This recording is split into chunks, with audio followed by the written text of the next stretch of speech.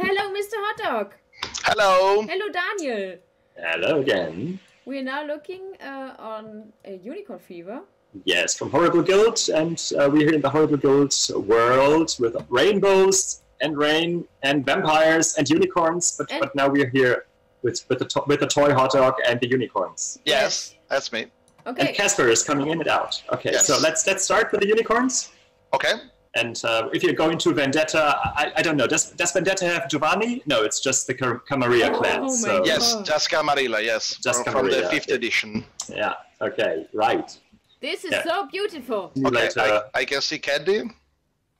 Yes. Woo. Okay, so Unicorn Fever. The game is not about the races, it's about betting, and betting better than anyone else. It's about gaining glory, and it's about making money, which is the best game out of the market. Yes, sure. So in this universe, you have this giant rainbow and the unicorn that just runs on it, and we've seen this, and we thought, well, why just not put some coins involved in this? And it became Unicorn Fever. It's actually, in the real world, it's actually a reboot, we could call it, of another game from Horrible Guild that was Horse Fever. It was actually our first game, and it was all about horse races. And we kept some idea from it, especially the movement of the horses, or the unicorn in these cases, but we re-implemented and modernized it a lot.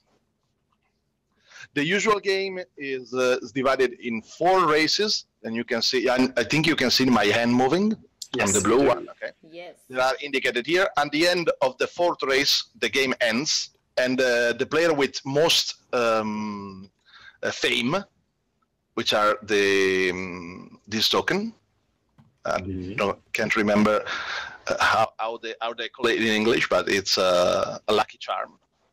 The player with the most fame is the winner. Is that clear so far? Yes. Four-leaf clovers. What is it called in Italian? It's a clover. Yes, it's a quadrifoglio. Quadrifoglio. Beautiful. Yes. Okay, perfect. So the first thing we do is receive our owner tiles. Let's do them color coded just for the sake of it. I'll take blue, and you will take red.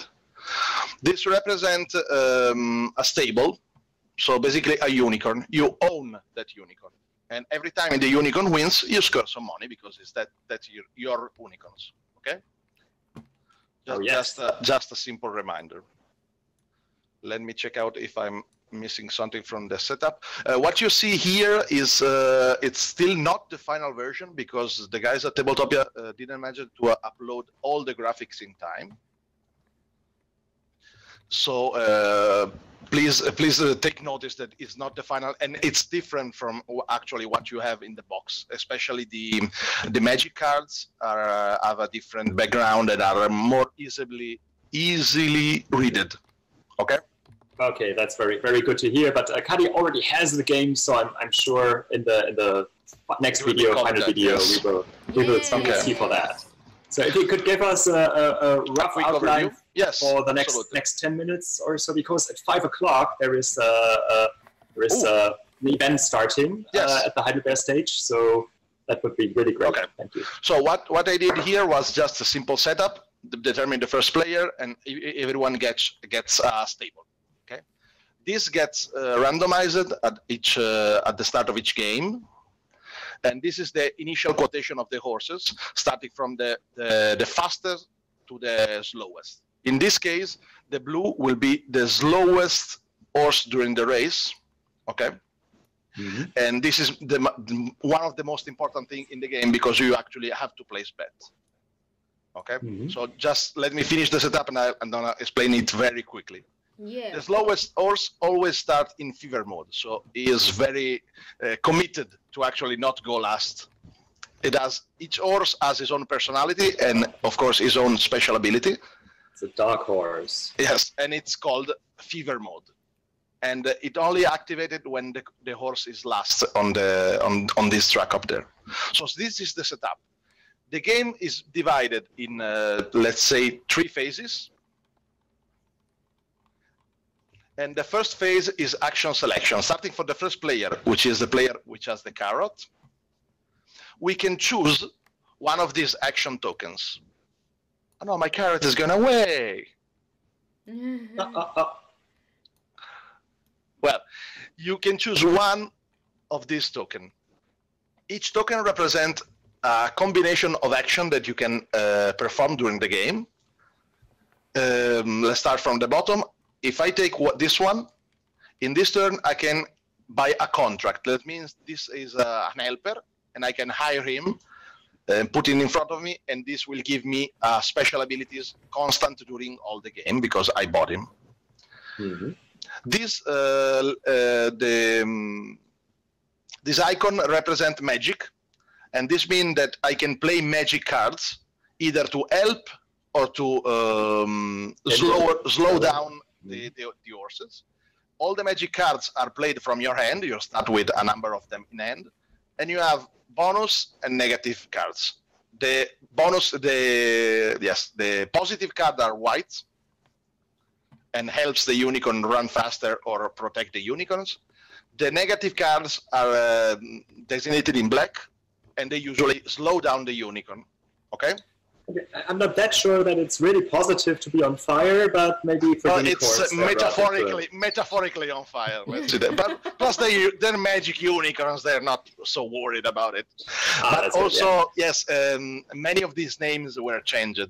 For example, the iron ball became the sphere of impediment. That is much more funny, I think. Yeah. So it's a bit tongue-in-cheek in the final version. Uh-huh. And so, as I said, this icon represents that you can play. The player who take this token can play up to 4 cards, whatever he wants. All the cards are played face down, so we never know what's there. Okay. So you're building stacks. Okay. Yes, under each horse. Uh-huh. You only reveal them during a race that we will say in a moment. This token lets you become the first player. Mm-hmm. Makes you gain immediately 10 coin, which are represented by the second icon, and then play a card. It's the jack of all trades. Mm-hmm. This icon represents placing a bet.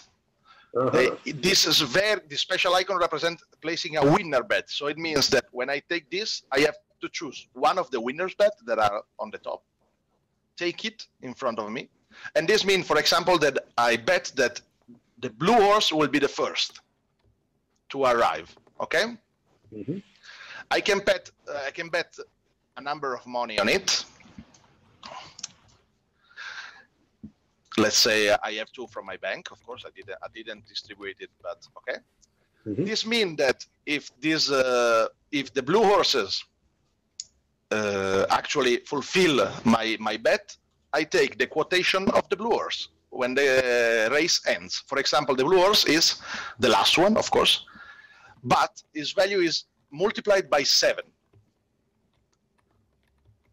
Okay, so that means that if the blue horse manages to get first, I get 7 times whatever money I put on this. But it will never win. It will hardly win at this point, but I can try and help it with cards, and also the race is not so deterministic because we have luck involved that we'll see in a minute. Okay. There are also different type of bets. For example, I said that this means that horse has to become first, has to arrive first. You also add a second bet that is called, let me see the name, because an early show. And this means that the unicorn needs to get in the first 3 position, any position in the first 3, on the podium, let's say, to speak. Mm-hmm. This will give me money, just doubled, and also glory point, as usual, as all the other bets do. Okay. Mm-hmm. And you also have a late show, which is let's say a lesser kind of bet that gives you less reward if you manage to do it. Okay? Yes. What's the key point of this? I've told you I have to choose one action token between this. The first action token is always the best action token in that pile. Let's say, for example, a simple one. This will let you play magics. If I choose it first, I get to play 4 cards. The player who chooses second only gets to play 3 cards. Okay? Got that, yeah. And this is the same. The third player who wants to play magic card cannot do that because we have no more token left. Okay. That action is burned. This is true for each of the tokens. Let's say, for example, I want to place a winning bet. The first one to place a winning bet also get +2 fame point if that bet concludes. The second one only gets +1, and the third one gets nothing. Okay? And the same is the same pretty much for all, apart from these 2 that are printed on the board. So everyone can always do this. Yes, but as you can see, they are very, very much less powerful than the first one. This is at least the key of the preparation phase. Okay, is that clear so far? Yes. Okay. How does the race go? So let's say we all. Sorry, everyone can just choose once. Yes, one of those. Okay. You do 3 choices. Okay, 3 choices. 3 actions. Yes, 3 actions. Okay. One for each, and you do a run of table 3 times. Okay. So we do 3 turns to pick in picking. Okay, sorry, got it. No problem. I get confused a lot. How does the race work? So the basic race starts after we all choose the actions, and to start the race, first we reveal any card, any magic card under each horse or unicorn in this case, and we apply those effects. You have many magic cards. Impediment. So yes, etc., etc., etc. Or you have to sprint, or you have to move immediately. Then they will move accordingly to the move card that is up here. This is a deck of cards. You flip the first, and the card indicates which unicorn will move and how much it will move. Is that clear so far? Yes. Sir.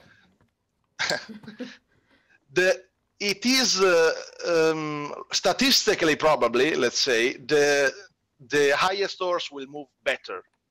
But as you can see, like in this case, it's possible that even the lower horses can have a sprint or a feat of luck. Following this card, we move the unicorn. So let's say let's say we don't have any special effect, so we move just for the card. It's 3 for the orange, 2 for the purple, yes, 2 for yellow, 3 for the blue, and green yes as well too. Yes. Okay. 2 for the blue. 2 for the blue. Oh, sorry. Yes. Green was 3. Oh, yeah. Right. After this phase, there is the sprint phase. We take 2 dice that in the core game are amazingly glittered, and I love them so much. And we roll them. Let me roll them. The unicorn with those symbols will move 1 more. Oh, the green one. Yes, and the red one, yes. The red one. A unicorn can only move once by the effect of the sprint. So, for example, if 2 red will roll, the red will always move just 1. But you have many cards that influence also the sprint actions. So, for example, you sprint double, or you stop sprinting, or you lose the race, etc., etc. The cards add a lot of variability and imprevisibility. Okay. This was the first turn of the race, and then we keep going, flipping cards, until the first unicorn reaches. No, just reaches. Okay. Let's say this was the last card that we played. Okay. We already sprinted. If a unicorn is touching the final line or surpasses the final line, is the first one. We take it. We put it at the first one, and is not going to move anymore. Then we flip another card. Okay. And you always roll the dice after each card. Yes, after each card you have the dice. Yeah. Okay. Let's say, for example, this one. This one is 2. 1, 2, 3. Oh, stay there. Then you have the purple 1, 2 yellow, 1, 2, and 2 for the blue, 1, 2. Then you roll the sprint dice as usual, and the yellow gets first, and the green doesn't move because it's already scored. So in this case, the unicorn who has the farthest from the line is considered second, and then we have the third that is touching the line. Mm-hmm. Okay, we keep going this way until all the unicorns are have finished the race. Then we score the bets. We check one. Okay, we cash in money and fame, depending on how we want. You gain coins if your unicorn placed one first, second, or third. Okay. Okay. By the stable that I gave you at the start. And then we need to update this table. This table update if the horses performed better or worse regarding his present position. So let's say, for example, the green one is here. He was the last, the second last. He gets +1. Okay. Gets more quotation because he finished better. Yeah. This is the orange. Is in the same position. It doesn't move. Let's say, for example, the yellow is in third position, so it goes down 1. The red was first, but now it came up first, so it gets. Well, no, just one, just one. Okay. Yes. The blue gets +1. Daniel, you have to leave now. Yeah. I know. That's basically it. We update the quotation. We make the setup again, and we start again with the action selection. This is one of 4 races. The key point that I want to say is you score glory token, but at the end of each turn you have to pay enough money to keep those glory token, to keep your fancy lifestyle. Okay. Oh yeah. So for each. Coming. Yes, the absolutely. Mob. The elf mob is coming. Yes. And so each turn you have to pay to keep the glory that you scored, and if you cannot pay, you have to take loans. There are these cards. Okay. Mm-hmm. At the end of the game, the loans are very important because if you have loan, it's very hard for you to win. If you have unpaid loan, because you take 20 immediately, but you have to pay 25 back to give the card back. And the winner is determined by the most glorious player, of course, and the player with the least amount of unpaid token cards is the winner. Yes. Okay. So great. it's very important to pay up your debt before the final race, or if you're lucky, it's important to make other players have debt too, so you are tied. Yeah. Okay. And Otherwise, yes. the Godfather may bring a unicorn head in your. Yes, it's not very pleasure. Exactly.